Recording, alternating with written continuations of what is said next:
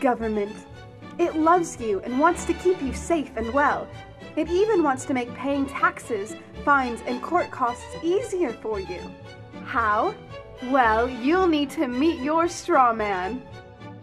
He was born the same day you were. He looks like you, has the same name, and lives in your house, but you never knew he existed. You will have even paid his parking tickets or taxes. The worst part? He's been dead from day one. From every birth certificate, a legal personality, or legal fiction, is created with the same name to confuse little old you into thinking it's you. So, there is a human you and a paper you, or as it's commonly known, a Strawman. So when it seems like government officials, court clerks, or the police are speaking English, they aren't. They're speaking legalese, designed to make you agree to verbal and written contracts without even knowing about it, all spun from Black's Law Dictionary. For example, when the police say, "Do you understand?" you'll say, "Yes." What they are really saying is, "Do you stand under our authority?" Oops-a-daisy, you just created a verbal contract with them.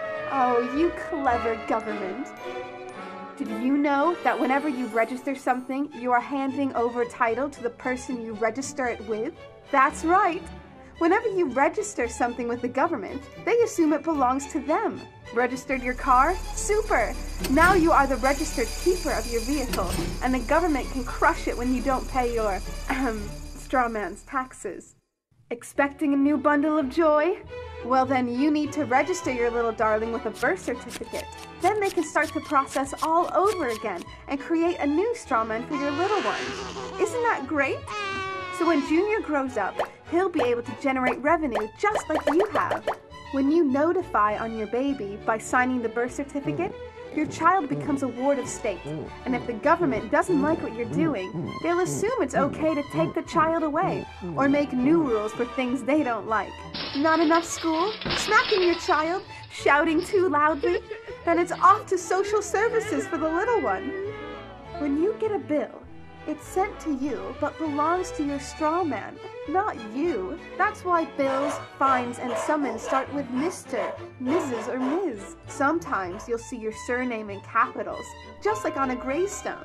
That's because your Strawman is dead, and just a silly piece of paper, created before you could comprehend or even consent to it.